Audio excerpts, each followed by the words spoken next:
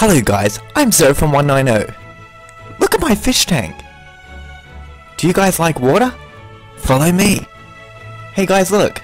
I have a fish tank. Do you see the fish in there? They're swimming around. They will swim around like that forever, guys. It's infinite. Do you like water? For you guys who like water, follow me on an adventure. I'll show you how to make this fish tank. I'll show you how to catch a fish. Alright guys, the first thing you want to do in step 1 is build the fish tank frame. These are the items you might need. So collect them now. Do you have them? Well, let's begin. Step 1. Create a frame.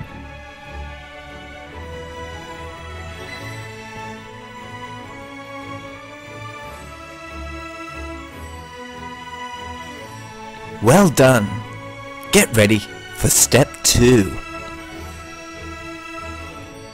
For step 2, build the glass using ice. Ice will create the illusion that it's water. Believe it or not. Alright guys, the next step here is easy. You want to make the floor out of sand. Therefore you'll be able to put dead bush there and make it look like seaweed. Just like underwater, in a real life aquarium.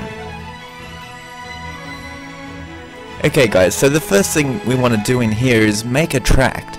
This track is going to be made out of ice, and the fish are going to be thrown across it. We're going to have water coming down it like a waterfall to direct the fish. So this is the illusion guys, because this ice won't be seen from the other side. So the track's going to come down here and it's going to turn. And then it's going to turn again here. So you want to add some more ice blocks. There we go. You're doing really well guys. Keep it up! Alright, now we're going to make a turn here. So we'll just add some more blocks. So we want it to fall onto the sand here, the fish, and then fall into a hopper. So let's place a hopper in here now. Go on, you can do it. We're nearly there. Alright, sorry guys. I'm sorry. Alright, I've been watching too much TV. Okay, so, yeah, get out your dropper first actually, and place that up. Then you want to get your hopper out and surgically stitch them together by crouch placing. And there we have it. Okay, you're not going to have to power any of these droppers, guys, because the trick is to fill them up with fish. So if you can fill them up with fish right now, it'll save you a lot of hassle. So stacks and stacks of fish guys, and each and every single one of these. Don't forget to do that because I had to do it the hard way, and I'll show you how I did that later. Okay guys, you want it facing the back of the fish tank like that. So this is where the fish will be popped out. Let's create a wall around the side so we can have a water fountain. We want it to push the fish down, and it will slide on the ice as well, giving it that extra non-traction. And just build it up to around here guys so you can make another border, and bring it back up to the back of this hopper here, and finish it off like that. Try to keep everything even guys. Okay, so it's looking good. So remember, we're not going to have to power any of those. So that's a cool thing. Let's just fill up the gaps here so the water can't get out. Just like this. Oh guys, I'm having a deja vu. I swear I've done this before. Oh my god. No, seriously. Massive deja vu right now. Unbelievable. I'm not kidding. Anyway, so here we go guys, we've now completed the side walls. Excellent, nice work. If I do say so myself. Alright, let's make the walls and the barriers made out of ice as well so you can't see them. This will prevent the water from splashing over and confusing your new fish friends. Alright, so there we go. And place one there. And one there, leaving a gap for the fish to go into the hopper. I think that's right. Okay, and add some more wall around here. And guys, don't close it all the way up. And don't forget to put your dead bush in there, or your seaweed, for special effects. So just place them randomly throughout there.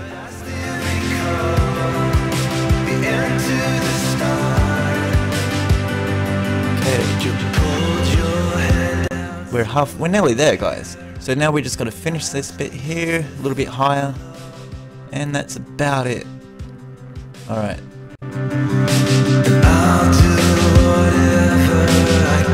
Okay, let's add the water and see how it flows.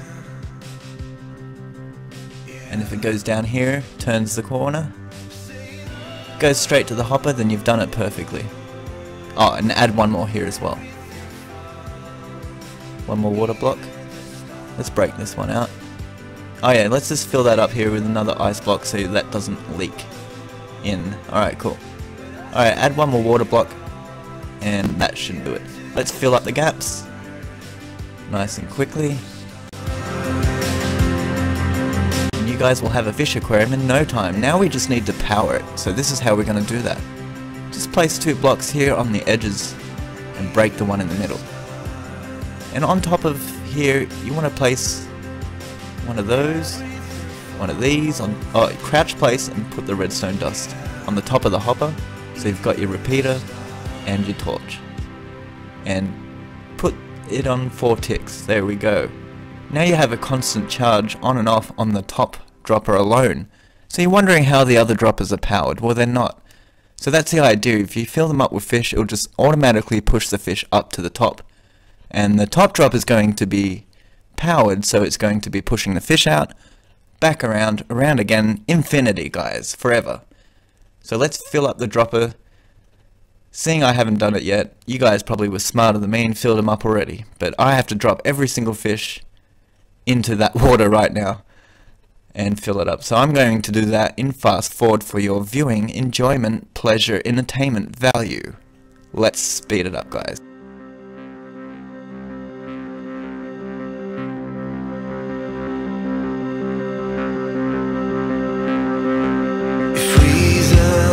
Out of my head, why won't you tell me?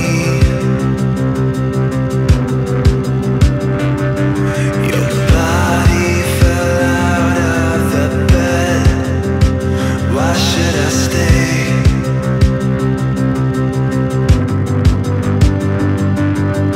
Calling me, and that should do it. Alright guys, now here is your new aquarium.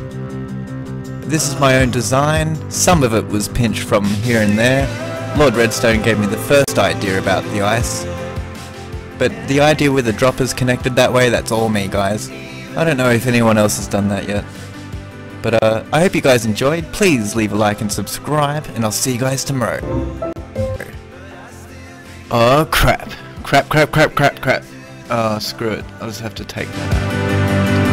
you pulled your hand out through your hair.